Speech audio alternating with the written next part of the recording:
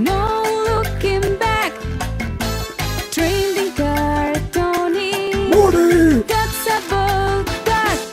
Hello, it's me, Trading Card Tony, with another pack today, and one for you kiddies out there. Minecraft, actually, not for kiddies, is it? For everybody, for adults as well. They love a bit of Minecraft. So let's try these. Try quite a new pack for me, actually. Yeah, look at that paper packaging as well to save some environmental costs, literally. As with all these modern cards, you get loads of adverts in the packs. Come on, guys. Yeah. Adventure trading cards. We know that's what we've opened. Stop advertising it in the pack. What's this we've got? Oh, that's just the back of the pack. I'm not sure anything about Minecraft really, but I know there's fans of it, so let's try see what we've got. Skeleton. Here you go, there's a skeleton there. So yeah, these are all like blocks out there that you make on the computer. Steve, he's the main man, isn't he? He's on the front of the pack. Steve player. There you go, Steve. If you want any of these, let me know. Trade, get some trading done.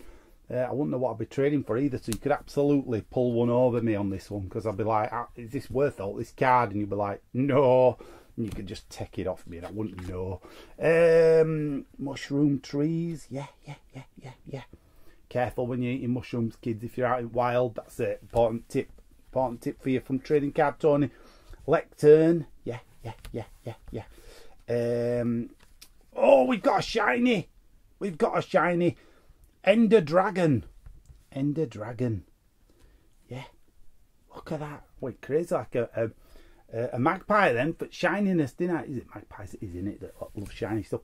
And then what's that? Minecraft, it's some kind of it's an embossed card, but is it embossed? What do they call it? I should know this.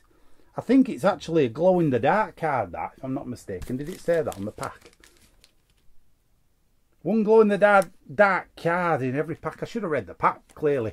Yeah, so you can see the lines on there. Can you see it? I can't turn lights off, else I'd have a go with that. Maybe on another episode, a special glow in the dark episode where I get all the glow in the dark cards together. I don't know how many there is. Yeah. So you're getting a nice variety in that pack. So I can see why people would collect these.